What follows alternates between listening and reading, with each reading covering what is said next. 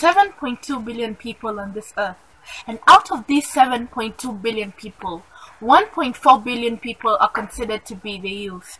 This means the age group between 15 to 24 years old.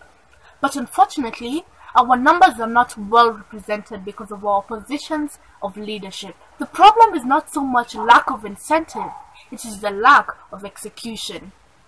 We talk so much about changing the world, and that the problem is power, yet the greater the power, the bigger impact. But how can we acquire this power? I believe that young people should take a stand to be the beacon for our generation and for generations to come. It starts now. It starts with us. It's time to catalyze change, because if we don't, who will? Many individuals speak of change, but never set the ball into motion. The youth of today contain the power to manifest change and would take great strides in doing so. With the support of our peers and mentors at Future Focus, there's no stopping us in shaping the future that we ought to inherit. It is time to catalyze change. Why? Because the lives of our generation and the generations after us are on the line. So we have decided to take change into our own hands. And with the support of our peers and mentors, we can confidently be the faces of our future. As a young person in society, it is pertinent that we develop and express our ideas that contribute to the positive change in the world.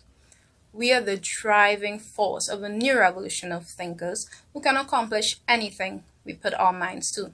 Oftentimes, older generations believe that we, as youths, are not educated enough to make those big decisions. But in the age of technology, education is molded into our thinking daily. Perspectives are changed, lessons are learned, and together we can be the change that we want to see in our future. Actually, we are already the change, and the results of our efforts have already begun to shape the world. We have already shared ideas, started movements, created initiatives, and become a powerful force to be reckoned with. Let's continue to shape our world for the better. It is time to catalyze change, despite there being some things that we cannot control. But the initiative of this change will indeed teach us something new, and it will allow us to be more prepared for our future. The baton has been passed, and it is not only my responsibility, but our responsibility as the future to inflict this change. So join us. 1.1 billion people in the world are the youth. That should make you proud, because the long walk to political, socio-economical, environmental, and of course mental well-being starts today by you and me. It's time. いつやるの？今でしょ。It's time. It is time. It is time to catalyze change. It is time. It's time.